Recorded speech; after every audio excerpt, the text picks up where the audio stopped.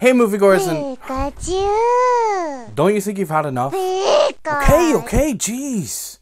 He's so cranky when he's on a caffeine withdrawal. Hey moviegoers, it's me, Shinobi Nando, and welcome to a review of Detective Pikachu. Detective Pikachu takes place in Rhyme City and follows Tim Goodman, searching for his father, alongside a Pikachu that can mysteriously talk to him. Not only talk, but is apparently a world-class detective?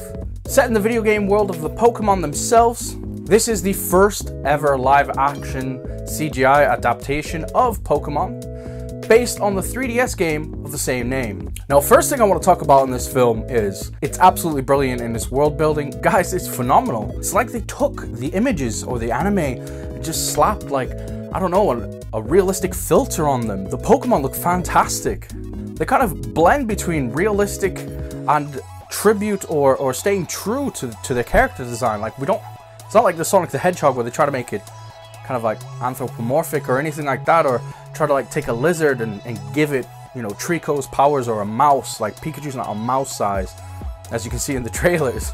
And this works really, really well. Honest to Arceus, this could have gone really, really poorly. The CGI in this movie gives Marvel a run for its money, man. Like, honestly, Pikachu looks phenomenal.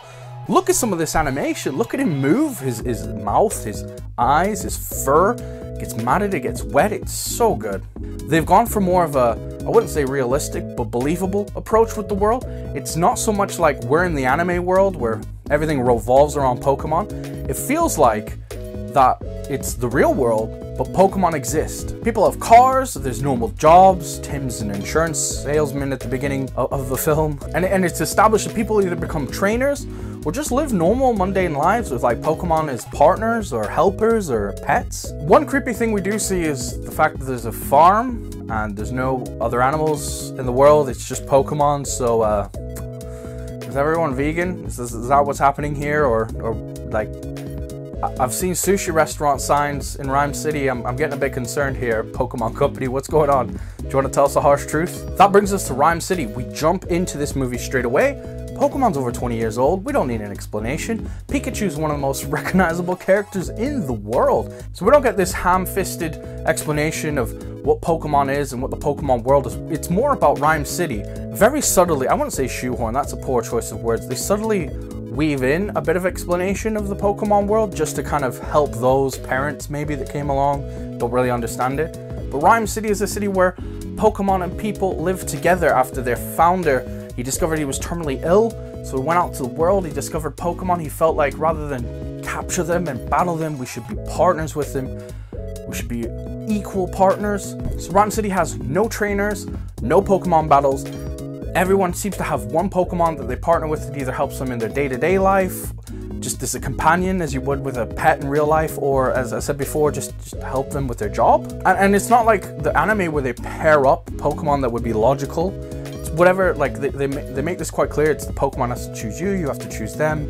If you're not going to go out and catch them, it's more of like a bonding thing. Like, some things kind of match up, like the crossing guard is a Machoke. You've seen it in the trailers, he's blocking traffic. Police have Growlithe or Charmander. Firefighters have Squirtle. Obviously that's going to make a bit more sense, but other things like a reporter has a Psyduck. So what guy that owns the motel has a Trico. What does that help him with? Good with paper? But it makes it more believable. If you weren't a trainer and you just went out and you probably just catch or partner up with the first Pokemon that you found cute, or you're not doing it because of stats or battling like you would in real life. You don't go to a dog kennel and go like, oh, that one, you there, he looks like a fighter. You get the one that you kind of, you know, you match eyes. Oh, he's cute, let's take him. Same thing with the Pokemon. In terms of the story, like, not everyone would be like Ash or Red and kind of make it to the top and become this famous Pokemon trainer. So it seems to be like a lot of people tried, and they just kind of have still like adults have like base level Pokemon, you know what I mean? Like adults have like a little Rattata or something like that. And then you have the other side where like the buildings are all modern. It looks like it could be, I personally felt like it was weirdly Manchester from the UK.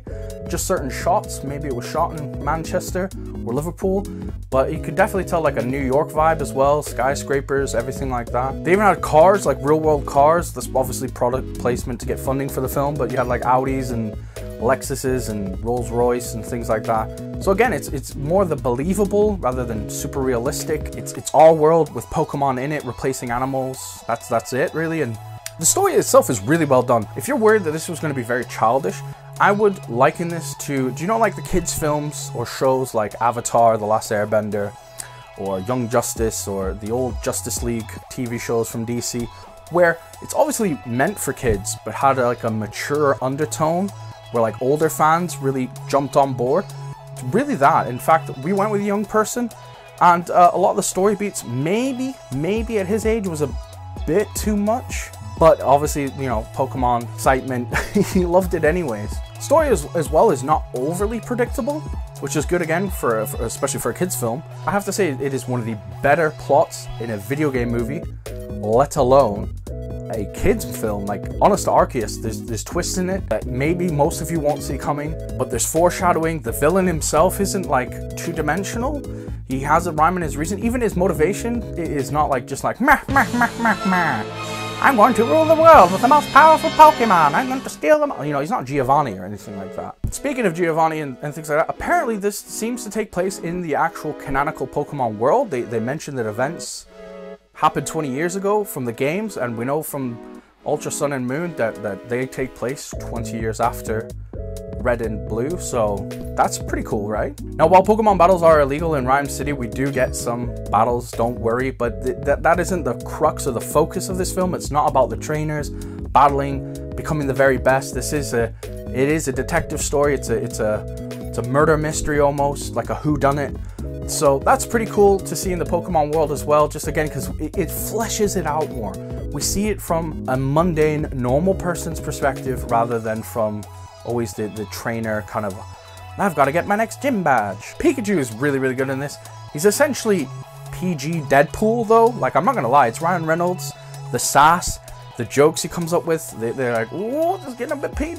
The way Pikachu acts and his facial expressions and mannerisms perfectly capture that kind of Ryan Reynolds humor. Pikachu. Yes, you were great in it too. Pika, yes, I've mentioned, Pika, I know it Pika. wasn't all Ryan Reynolds' performance. All right, calm down. Jeez, he's such a diva. So guys, my verdict for this film is 5 ninja stars out of 5. This is phenomenal. Go see it in the cinema. This is one of the best movies I've seen this year, right? I'd rate it higher than Shazam. Honestly, this is the best video game movie we've ever gotten. Go see it in the cinema.